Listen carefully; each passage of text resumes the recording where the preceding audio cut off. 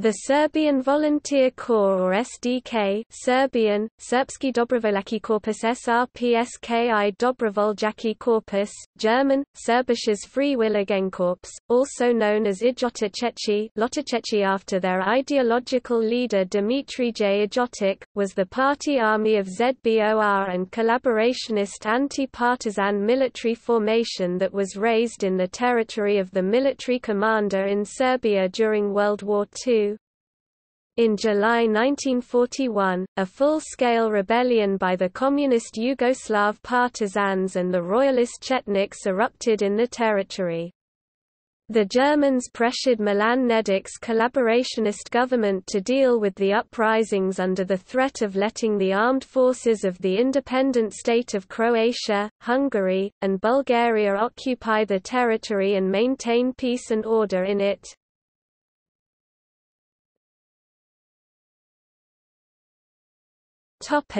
Formation. On 15 September 1941, Nedic proposed that the government should be dismissed and allow neighboring states to police it, but Minister Mihailo Ulkan proposed that the puppet government should call upon the Serbian population to form anti-communist units. The next day 234 members of Yugoslav National Movement (ZBOR), Ijotics and Ulkan's pre-war political party enlisted as the first volunteers. On 17 September the Serbian Volunteer Command was formed under the command of Colonel Konstantin Muzici, a Serbian officer. The command consisted of 12 companies, each 120 to 150 men strong. Many volunteers came from the student ZBOR organization and others were refugees from the NDH. The men wore olive-green uniforms or, in the case of officers, the uniform of the former Yugoslav armed forces, with the Cross of St. George on the right breast. Ranks or grade designations were for all practical purposes those of the former Royal Yugoslav Army. Weapons were mixed, besides German arms which were eventually supplied, foreign rifles and machine guns, especially those seized as war booty from the defeated Yugoslav forces were used. Mortars and light artillery were also on hand in varying quantities. The command also had an educational department whose task was to educate fighters ideologically. The head of the educational section was journalist Ratko Perezanin. It also had an intelligence section which had centers all over Serbia. The spiritual needs of the corps were maintained by Protojereja Aleksa Todorović. The corps often operated in close alliance with the Russian Corps. The Serbian Volunteer Corps was formerly under Nedic's command of gendarmerie, but it was, like SDS and SGS, under direct control of SS and police leader August Mesner and commanding general in Serbia. In operations in the field, its units were put under tactical command of German divisions. Ijotic himself had no control over SDK. SDK units were not allowed to move from the assigned territory without German authorization.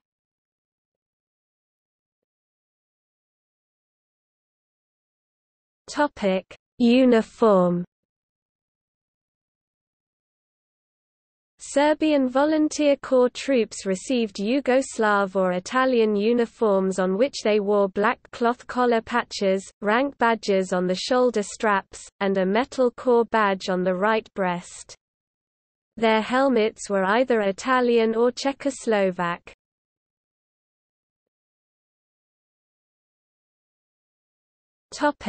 Active duty.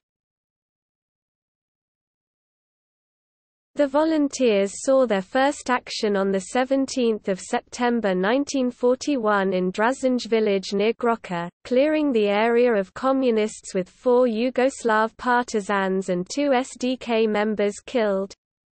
In November, before an offensive in the Republic of Uzedice, Milan Nedic ordered that the SDK, Serbian State Guard and Kosta Pekanics Chetniks should be put under joint command. On the 22nd of November, a joint military formation called the Šumadija Corps was formed under the command of Muzici. The corps was put under the command of the German 113th Division, with which they fought between 25 and 29 November after the majority of partisan troops had escaped to the Italian zone. After defeating partisan troops, the Germans turned to fighting Draza Mihailovic's Chetniks. Konstantin Muzici informed Mihailovic of the German plans, and Mihailovic managed to evade capture. Due to this, Muzici was arrested on 9 December in Kakik and replaced by Brigadier Ilija Kukic. Nedic intervened to secure Muzici's release, and he was back in command as soon as those Germans that were familiar with the case had left Belgrade at the end of 1942. By 15 February 1942, the Corps had a strength of 172 officers and 3,513 men, which was very close to the planned strength for the 5 battalions.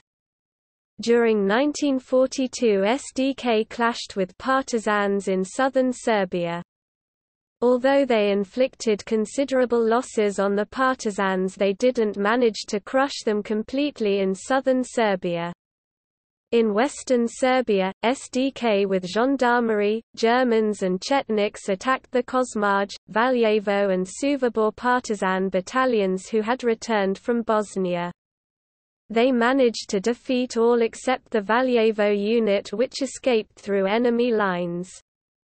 At the end of 1942, there were 12 companies in 5 battalions, and Germans granted them formal recognition on 1 January 1943, by officially changing its designation to the Serbian Volunteer Corps. In 1943, the SDK clashed with the partisans near Poževac, Kruševac, Aranđelovac and in Makvar. They also clashed with Mihailovic's Chetniks. On 28 September, Chetniks killed Dušan Marković, commander of the 4th Volunteer Battalion with 20 of his volunteers, and soon after Milos Vojnović Lautner, commander of the 3rd Volunteer Battalion. On 15 May, the Wehrmacht captured 4,000 Chetniks under Major Pavle Đurišić in Montenegro. Đurišić was to be sent to stray camp in Poland but managed to escape and was in Belgrade in November that year. Đurišić was soon captured by the Gestapo, but under guarantees of Nedic and Ijotic was released on the condition that he put his troops under SDK command. Đurišić accepted the offer, formed 3 SDK regiments and became Muzici's second in command. The partisans had meanwhile grown to an army of considerable strength, and by the summer of 1943 were once again active throughout Serbia. This renewed activity greatly worried the responsible German commanders, since the strength of the occupation forces had declined considerably during the relatively peaceful months of 1942. Nedic was also aware of this problem, and went to see Adolf Hitler at Obersalzberg in the hope of finding a solution. The meeting was on 15 September 1943, and Nedic managed to secure an agreement for the reinforcement of the SDK by 5 additional battalions, with a further 5 to follow as circumstances permitted. These measures were immediately carried out, and by 20 October each of the 5 independent battalions had become a regiment with a strength of 2 battalions. Training for the 5 new battalions took place at the respective regimental garrison locations: SDK 1st Regiment in Valjevo, 2nd Regiment in Kragujevac, 3rd in Sabac, 4th in Smederevo, and 5th in Kruševac. Corps headquarters stayed in Belgrade. The SDK fought the partisans throughout the spring, attacking 2nd and 5th Partisan divisions in western Serbia and summer of 1944 in Toplis and Jablanis in a number of large operations. On June 21 Milan Nedić ordered the formation of the Iron Regiment in Leskovac, but during its formation most troops escaped to the Chetniks. By 21 August 1944 the 5 Regiment SDK had reached a strength of 9,886 officers and men, and from its inception to September 1944 had suffered 700 killed and 1,800 wounded in action.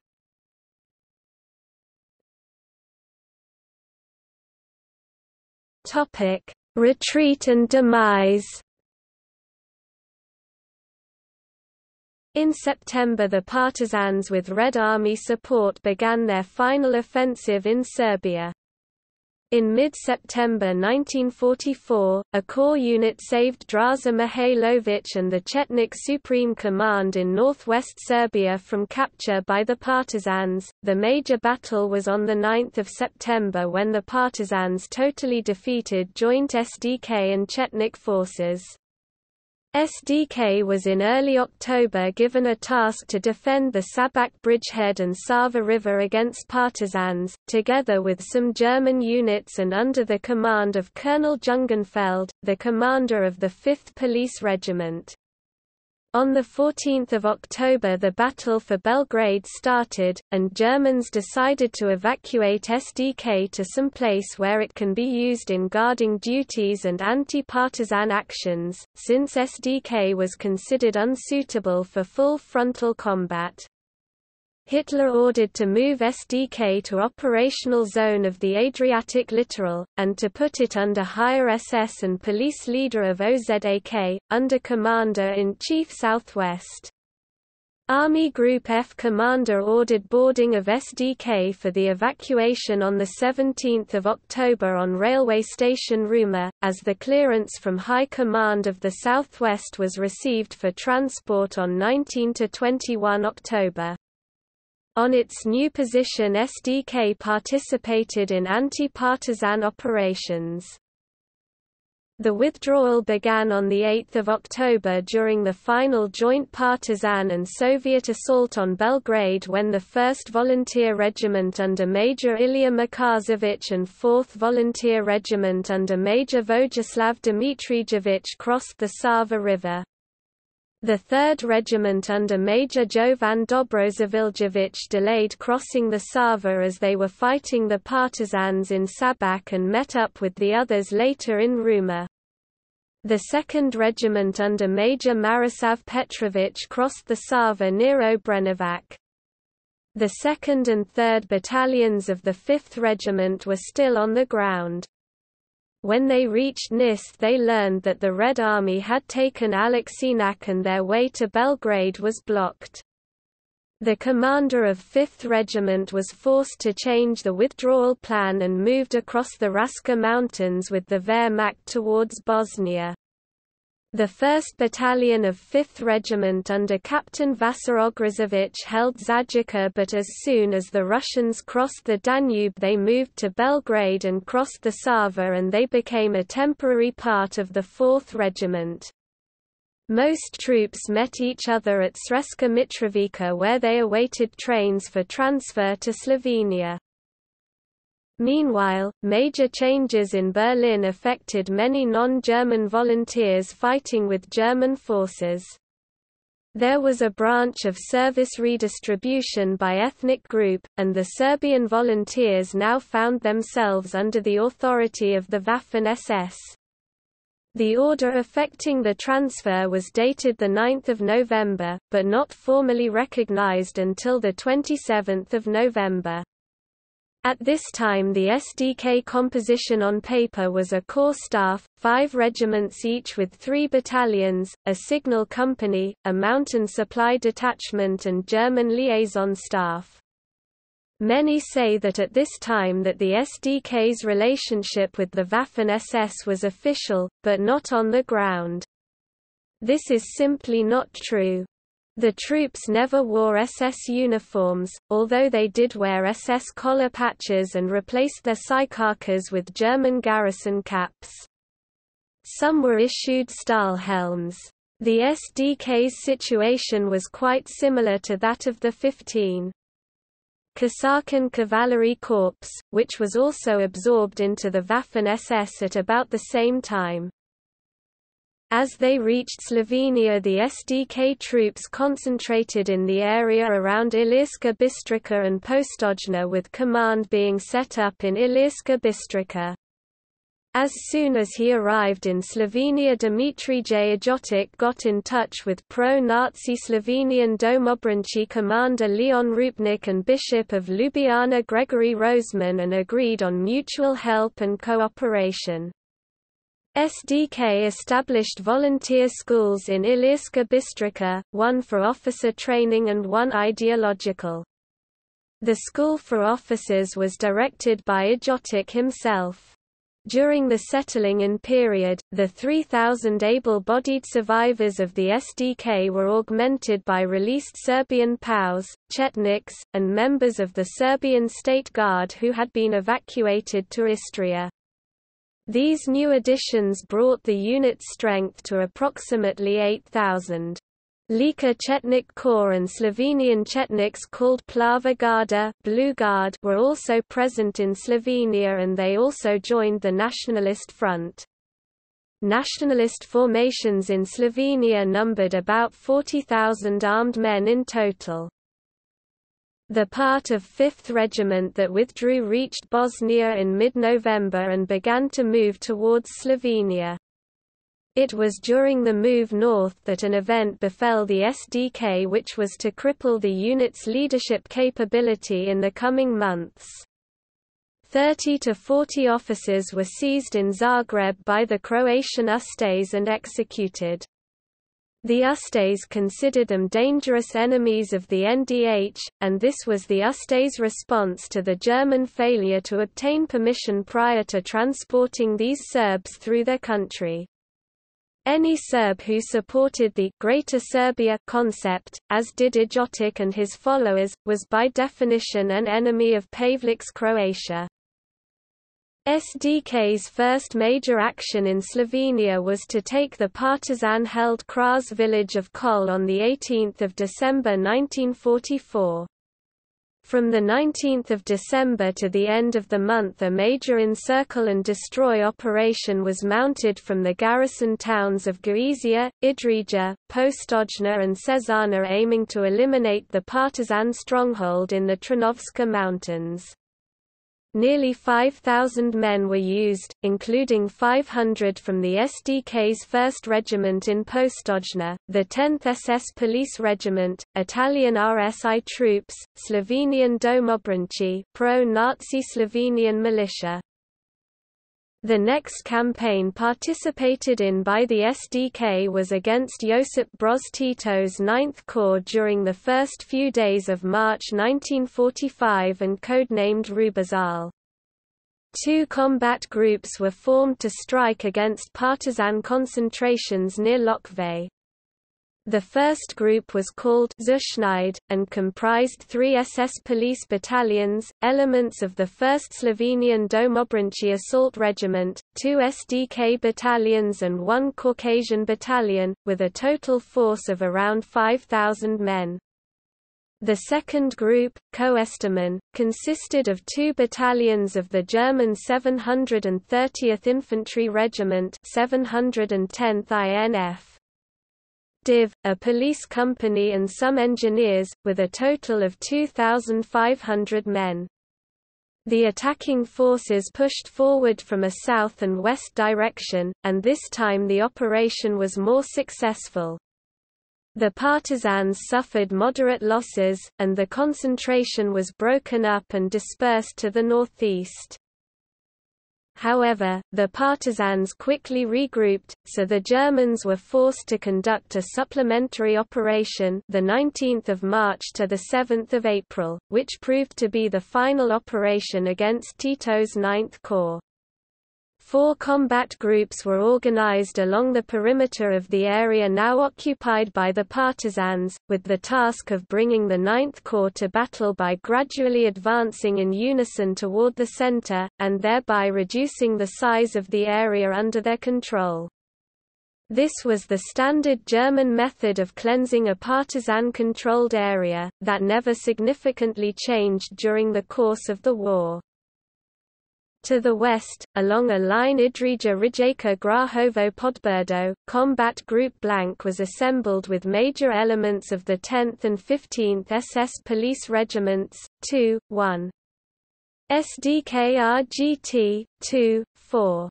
SDKRGT, 21st SS Police Reconnaissance Co., SS Police Company Schmidt, and an artillery battery from the LXXXXVII Army Corps. This force was later joined on 4 April by the 2nd and 3rd SDK regiments, and 1,500 men from the Chetnik 502 Lika Corps. The second group, under Police Major Dr. Dippelhofer, consisted of the Ljubljana SS-NCO School, Slovenian Domobranci, Chetniks and a 1,200-man Russian Rower unit. This group was deployed to the southeast along the line Idrija-Skopje Loka. The Northern Assault Group, 4,500 men from the 13th, 17th and 28th SS Police Regiments formed up along the road between Podbrdo and Skopje Loka, while a special assault force from the 14th SS Division was concentrated along the northeastern side of the perimeter. The area encircled was mountainous, thickly forested, and still deep in winter snow. Once off the few roads that encircle the area, the attacking forces were faced with extremely difficult terrain that limited their progress to a few kilometers each day, inhibited contact with neighboring units, and greatly restricted the ability to rapidly bring up fresh supplies and heavy weapons. Very soon gaps developed in the line of advance, through which the main body of Ninth Corps escaped. Although a number of minor skirmishes were fought, and casualties suffered on both sides, the overall result of the operation was disappointing. On 27 March, General Damjanovic replaced General Muzici as commander of the Serbian Volunteer Corps, and the SDK became a component of Draza Mihailovic's Yugoslav army in the homeland, the formal name for the Chetnik forces, although the corps was still assigned to the HSSUPF Trieste under SS Gruppenführer Adilo Globoknik. Whether this change affected the SDK's relationship to the Waffen-SS is unknown, but doubtful.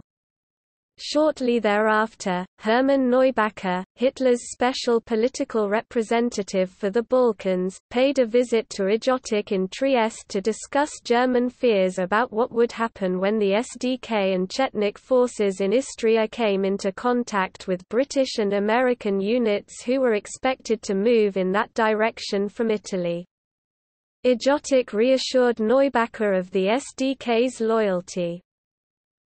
Meanwhile, Tito's Fourth Army was advancing north along the coastal road from Novi Vinodolski, Croatia to liberate Istria, Trieste and all of central and western Slovenia. German Army Group E immediately issued orders to the LXXXXVII Army Corps to build a perimeter around the port city of Rijeka, to try to block the Fourth Army's westward advance. In early April the 237th Infantry Division was rushed to the area, and within a few days defensive positions were established in a 21-kilometer arc to the east and north of the city. The Fourth Army began its attack on Rijeka around 20 April with the partisan 13th, 19th and 43rd Divisions. Although the outnumbered German 237th Infantry Division offered stiff resistance and held its positions, General Kubler ordered the 188th Reserve Mountain Division to launch an immediate attack on partisan concentrations in the vicinity of Grobnik Airfield, 16 km northeast of Rijeka. To support this attack, the 2nd, 3rd and 4th SDK regiments were moved up from the Postojna area. However, the regiments of the Serbian Volunteer Corps arrived too late and never made contact with the 188th Mountain Division. The attack on the airfield was unsuccessful, and by 23 April it was clear to General Kubler that his corps was threatened with total encirclement. Kubler's appreciation of the situation was entirely correct, as on the 22nd of April the General Staff of Tito's Fourth Army ordered a flanking movement to bypass the city. While the LXXXXVII Corps continued to be pressed by 3 divisions, the partisan 20th Division was brought up from Ogolan along with 1 additional brigade, 3 tank battalions and 2 artillery battalions. This force moved to the north, around the German defensive perimeter, and advanced on Trieste via Ilirska Bistrica with the intention of linking up with the partisan 9th Corps which was pushing south on Trieste. As the battle for Rijeka moved toward its inevitable conclusion, SDK regiments 2, 3, and 4 were sent to Ljubljana and transferred to the authority of SS Obergruppenführer Erwin Rosener, HSSUPF for Carinthia, who had been appointed Commander-in-Chief of Army Group E's rear area. Rosener's task was to open up and keep open the road and rail routes in northern Slovenia to facilitate the Army Group's withdrawal from Croatia north into Austria. SDK Regiments 1 and 5 remained assigned to Globoknik, who had meanwhile transferred his headquarters from Trieste to Udine, across the Isonzo River in Italy. The SDK was therefore split into 2 groups, one in central Slovenia under Rosener and moving toward the Austrian border, while the other was in the extreme western part of Slovenia under Globoknik moving toward Italy.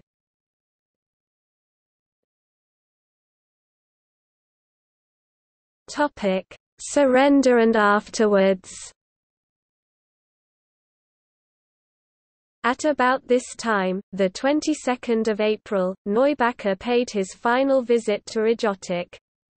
A total collapse of German forces in the Balkans and in Italy was recognized as being only a matter of weeks if not days away, and Neubacher wanted to know Ijotic's plans for withdrawing and surrendering the SDK.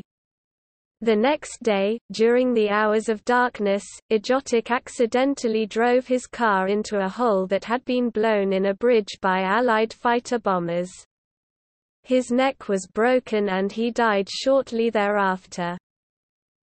On 29 April, as Tito's forces were closing on the Trieste area, General Damjanovic issued orders to the 1st and 5th regiments to cross into Italy, where on 5 May in the town of Parmenova 50 km northwest of Trieste between 2,400 and 2,800 SDK men surrendered to the British.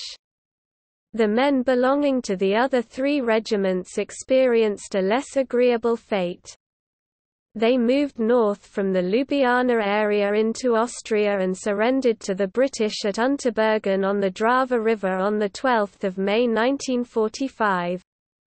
20 days later these 2,418 men were turned over to Tito's partisans. Some were executed almost immediately in the Kosevski Rog massacre, while the others were carted off along with 10,000 Slovenian domobranci to the infamous Sentvid camp, near Ljubljana. Subsequently, these 2 were executed. The group that surrendered in Italy was eventually transported to a camp at Münster, Germany, where they were released in July, 1947. These men made their way to various countries around the world, including the United States. General Muzici was arrested by the Allied authorities, returned to Yugoslavia, and executed in 1946 as a result of sentences passed at the same war crimes trial that pronounced the death sentence on Draza Mihailovic and a number of others.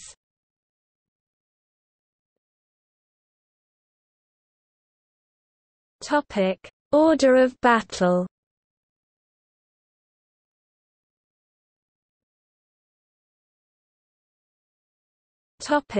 Order of battle, January 1943.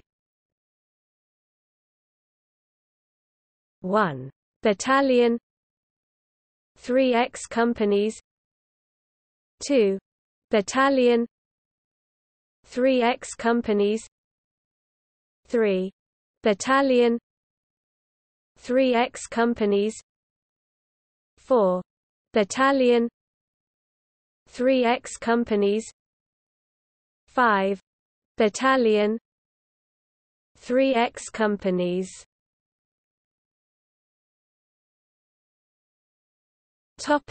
Order of battle, 1944. 1. Regiment, 3 X-battalions. 2. Regiment, 3 X-battalions. 3. Regiment, 3 X-battalions. 4. Regiment.